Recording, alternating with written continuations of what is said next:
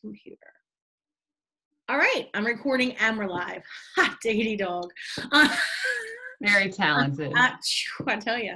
So I wanted to kind of talk about fact versus myth, what's happening right now in the mortgage industry, what people can expect, what's the real information. I know that some people are like, oh, well, geez, the government said I don't have to pay my mortgage. Woo! Which is not correct.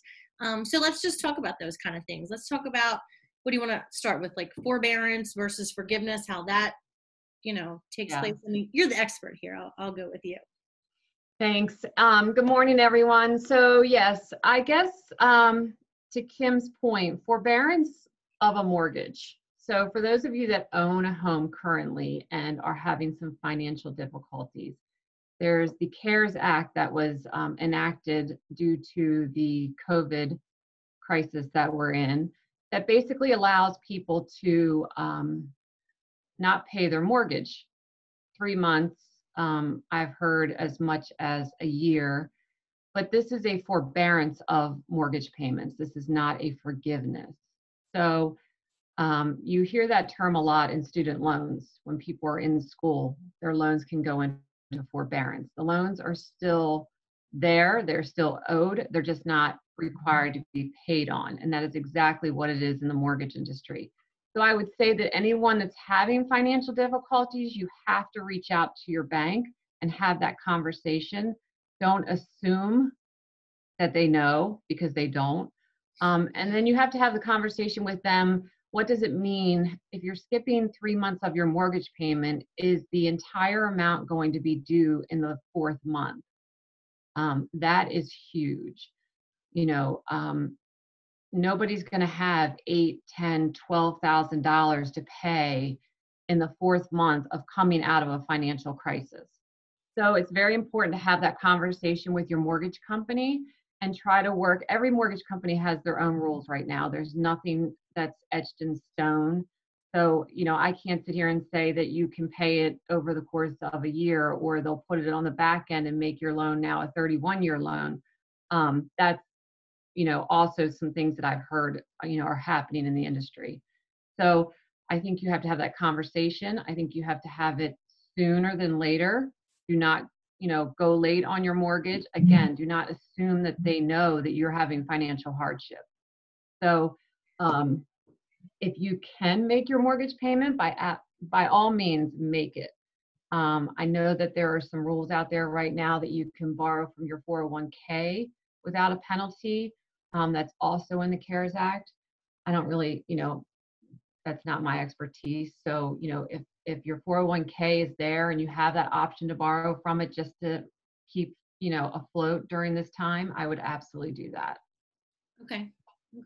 So I guess what people really need to know is, anytime that I think anybody's in financial difficulty or struggling, it's embarrassing. Right. People are worried about it, especially if it's their home. They, sometimes people feel like if they keep it to themselves, it'll go away. And right. Unfortunately, it's not going to go away. So just call and talk to the people, because they are getting so many phone calls that they're not like, ooh, Joe Smith's not paying his mortgage right now or having problems. Right. They don't want, a bunch of foreclosures when this is all over with. They don't, they want to help and aid the best way possible so that they're not left with all of these properties when this is over with. Right. Banks are not in the business of owning homes. Let's be clear. We do not want another foreclosure crisis. We're all in this together. Nobody expected this. Days before this crisis started, to come down, we were probably all complaining about the weather. So nobody expected this, and we're all in this together. And, as soon as you can be honest and upfront with the creditors, even if it's a credit card, make those phone calls. We don't know what the impact is going to be to everyone's credit when this is all over. That's another concern. For those of you that don't own a home, that are skipping your mortgage or your credit card payments, your car payments, what's that going to look like to your credit going down the road? We just don't know. We don't know if those are going to fees to report during this time? Is your credit score going to take a huge hit? So just make those phone calls. And of course, if you have those credit questions, you can always reach out to myself or to you, Kim, and we'll try to help guide you as best as we can. Okay, great. So what about those people, and maybe not necessarily on the like grand scheme of investors, but people who bought their first home, decided to hold on to it and rent it out, use it as a rental property, and then purchase their next home. What about those people who then are concerned about their tenants who have always been great tenants not paying a mortgage? So the tenants so now we're not talking about a mortgage, but we're talking about rent, tenants and rent payments. How is this going to affect them? Yeah, I mean, kind of the same. I would say that if you're a tenant that's in a property right now, I would try to pay your rent. Again, same as a mortgage. When you go to buy a house down the road, if that's your goal, a lot of times we have to verify your rent payments. So that's going to come into play if we see that you're not paying your rent. Of course, we don't know how this is going to play out in the credit world, as far as what the mortgage underwriters are going to be looking at. But I would say that if you can pay your rent, to do that, or talk to your landlord, try to work out something. Maybe you pay half of your rent, whatever the case may be. But again, you have that financial responsibility. And even though the eviction processes have been put on hold right now, that does not mean that you can't be evicted when all of this ends. So I would say have those conversations. I would think that a lot of landlords, again, we're all in this together. It's not like it's affecting you and not me. So yeah, I would just try to have that conversation and see what kind of happy medium you guys can come to. Okay, cool. All right. Definitely. So that's the part of all of this. That's the Right. bad side. Talk to me about the good stuff that's going on right now. Let's talk about buying a house, selling a house. It's a great time. Interest rates are really low. I would say we're down in the low 3s on most of our mortgages. Wow. You can't borrow money any cheaper. A lot of people have a lot of equity in their homes right now. So we're seeing a lot of refinances happening, which is good because some clients, even saving $100 a month is huge for a lot of people. Okay. So home values are continuing to increase. This is not a housing crisis. People have to understand that. 2008, that was a housing crisis. That was, the writing was on the wall and it happened. We've recovered. This is not a housing crisis. This is a health crisis. It's not going to lead to a housing crisis. The housing market is very strong. March home sales were up, from last year, which is a great sign. We don't know what April's bringing, but I would say that if you're looking to buy a house, we have lots of programs available. There's been a lot of news about mortgages being harder to get. Some of that is true. I would say that we are tightening up on our guidelines. We're verifying people's jobs right before closing because a lot of people are getting laid off. You cannot get a mortgage right now if you're not working. Let's be clear about that. But we can set you up today. We know you're going to go back to work. We can set you up today with a plan. Maybe it's credit, maybe it's savings, maybe it's a down payment program that we have available that's going to help you, obtain a home. So I think having that conversation now is important. If you're not in a position to buy, if you're working and you're in a position to buy a home, it's a great time because there's not a lot of buyers out there right now. So I'm finding, I just had a client put an offer in on a house who's been looking for 4 months and getting beat out every time. He just got a house. And I think it's because the traffic is down. Let's be clear, nobody's leaving their house.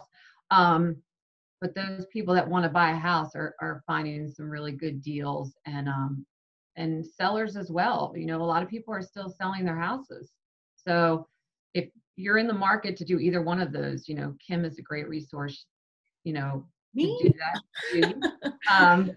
And then, have a conversation with me about what programs are available. What kind of money do you need? What kind of credit do you need? If you're not on the job, when will you go back on the job? So it's a good time to have those conversations. And what kind of programs are available? I mean, I know that I've done a lot of work with you with the FHLB grant money, Right. and the state of Maryland grant money, which is also known as MMP or CDA. I know there's been big talk about that program. Yeah. But in A lot talking of to lenders, you, yeah, a lot of lenders are not doing a lot of the programs that are available right now. We still are currently offering those. The Maryland Mortgage Program, it's a great program. They have a lot of different programs that kind of fall under their main umbrella, if you will.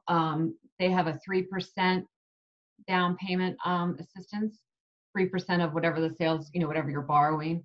They have a $5,000 program where they'll give you $5,000 to buy a house. We do those down to a 640 credit score right now. So lots of money available with that. First-time home buyers, they do have a program that's for non-first-time home buyers. It's a little bit different. Then the FHLB grant, which is the Federal Home Loan Bank of Atlanta, we do offer that. So that's a federal loan. So it's a little bit different. They have a first-time home buyer, which is a $5,000 grant. And then they have a program that's available for anyone that's employed in an education system. It can be a cafeteria worker, it can be a teacher, it could be the secretary to the principal, anyone that works in a hospital, anyone that works for police, fire, EMS, and yeah, I think that's it. Hospital, police, fire, education so systems. community helpers, if you will. Community helpers, right. So they'll get $7,500 and they don't have to be first-time home buyers. So that's a great program. We'll do that down to, I think we're doing that right now down into the low 600s as well. That's kind of changing on a daily basis. So, we'll have that conversation, but we have plenty of money available for that program.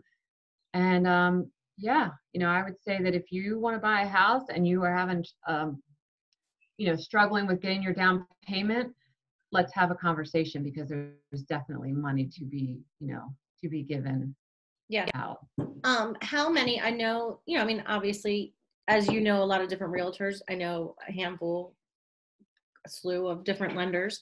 And I think with the refis and even purchases, the traffic has slowed down a lot because obviously you're right. People aren't going out to look, but I know, but because everybody has so much time on their hands, they're focused on the internet and they are shopping online, Right. And shoot, I mean, at this point, they might be able to buy a house quicker than they can get their stuff from Amazon. So right.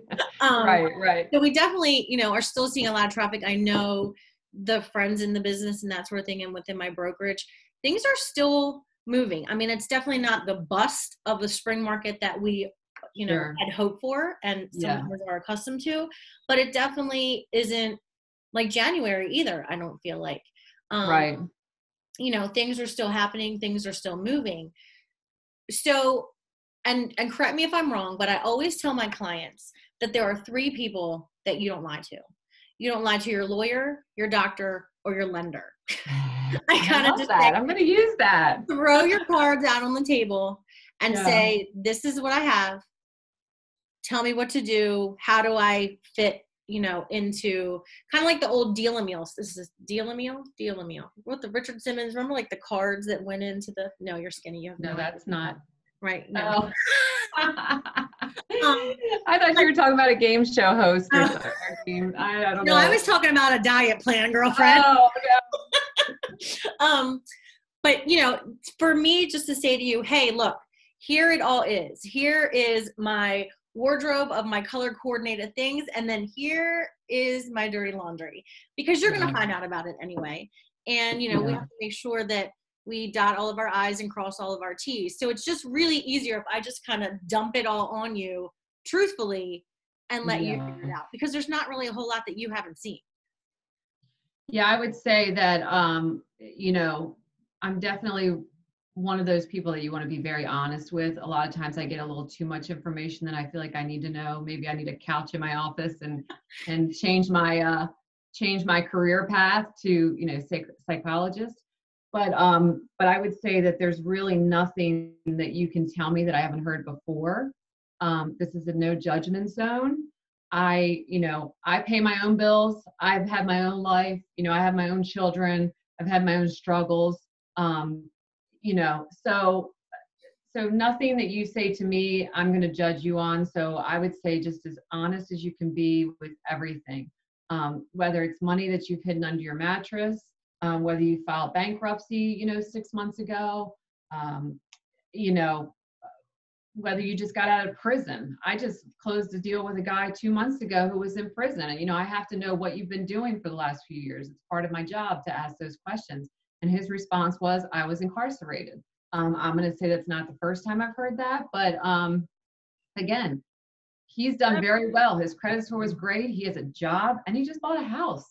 I mean, it was really, really an awesome moment. And he was so thankful. And we're just, again, no judgment zone here. We just need to know what we're working with so we can deal with it. Right. That's it.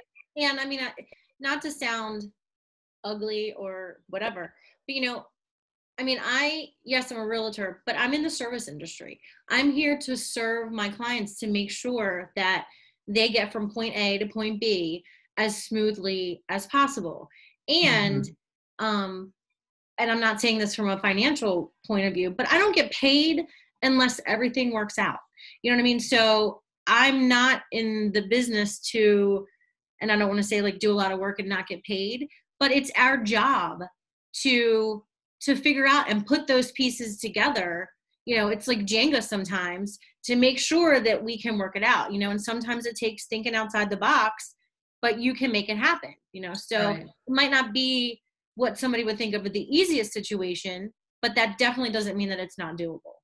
Right.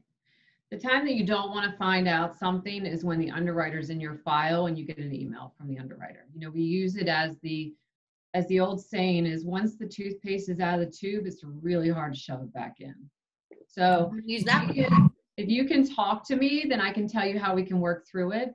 And it's just like in your job, Kim, when you do a home inspection, you're going to get 62 pages of everything that's wrong. I can remember when I did it on my house 10 years ago, they said that the downspout needed to be fixed. That's really not something that I cared about.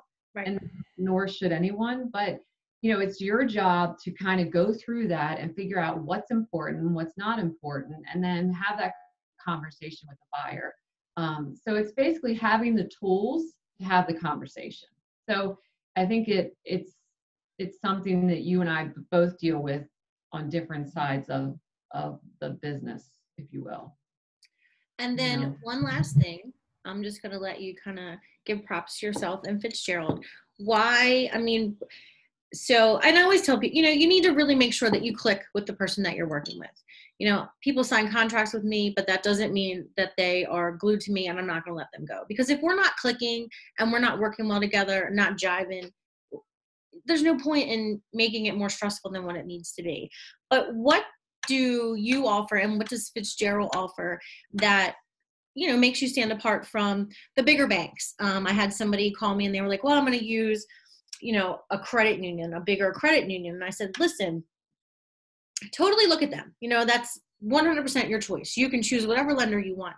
But let me tell you that that's not how those bigger banks make money. Mortgages are not, their forefront. So that's not exactly, that's not their nuts. What do I want to say? Like their bread and butter. Right. What makes a smaller mortgage company stand out and work better for a client? Yeah, so that's a good question. So I've been doing this 15 years. I've been at Fitzgerald Financial for 8 years, which is really a long time in this business, just because companies tend to go out of business. A lot of loan officers jump around, trying to get the next best thing. For me, I've always been, for the last 8 years, we have such a great core of people. Our underwriters, processors, closers are all local. With the big banks, you don't know where your file is headed. And you get me. You don't get an 800 number. You don't have to, I have clients texting me at 9:00 at night, and typically I answer them. So I think that it's easier to deal with one person. And I agree. I tell people, shop around. I'm not going to say that my rate is going to be the lowest today, but I can guarantee you that, if I can't match it, you'll probably come back to me at some point during the process of dealing with another large bank. They're not going to close things quickly. I don't sell checking accounts, credit cards. I am strictly here to do your mortgage. And again, I'm like you, I don't get paid until your loan closes. It's in my best interest to figure out how to get there. And if you want the house and you qualify for the mortgage, then it's my job to make sure that all of that happens, and it happens in a timely fashion. It's a legal contract. A lot of people don't understand that. When you sign a contract to buy a house, it's a legal contract. There's dates in there. There's things that you have to be doing. And, you know, Kim, you're good about pushing your clients along to make sure they're doing everything they're supposed to, because we don't expect clients to know all the dates and all the legal, you know, verbiage in a contract. But people have to understand that if you're not doing that, and it's also my job to make sure that you're, you know, doing what you need to do to get your financing, because that's part of your contract. And then I have a settlement date.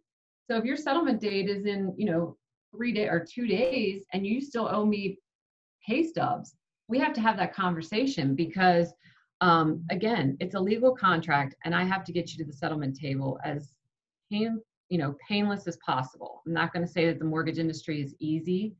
If anything, it's gotten really hard, you know, as far as the documentation that we have to get from you. I mean, you know, in my opinion, everyone is laundering money until I prove otherwise. Ooh. That's my job.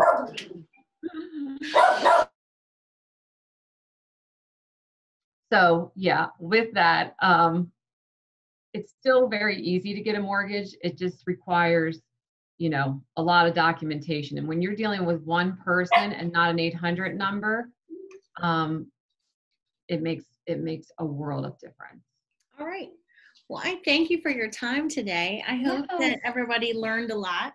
And if they have any questions, they can definitely reach out to us. I'll throw the information out there. Okay. So we can get in contact with you. It's probably easier than us just rattling off the number, unless you want to. It doesn't matter. But yeah, we'll throw it in the comments when I, you know, put it up there. So yeah, I appreciate it. Thank you so much. Thank you. It's so good to see you. Thanks for inviting me, and I hope everyone has a great day. It's going to be a beautiful day. Because it's a little windy and a little Antarctic-y out there, but it's not raining. You're right, and the sun is shining. It is shining. That's right. So get outside. All right. Thank you so much. You guys. Have a good one. You too. Bye.